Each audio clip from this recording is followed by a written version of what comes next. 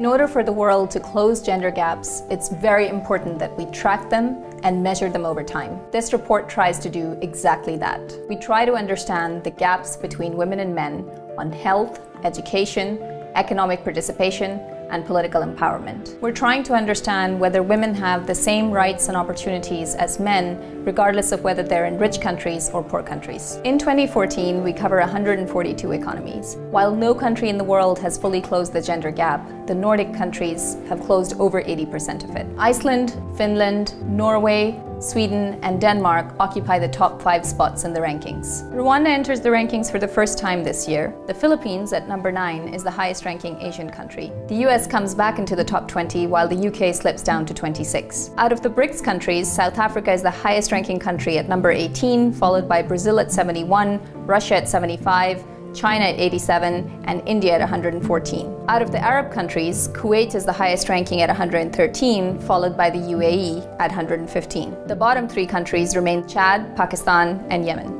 We now have 9 years of data, almost a decade worth of information. Out of the 111 countries that have been covered since 2006, 105 have been making progress. What's also positive is where the change is coming from. Saudi Arabia, relative to itself, is the country that has made the most progress on economic participation. In the case of education, it's Burkina Faso.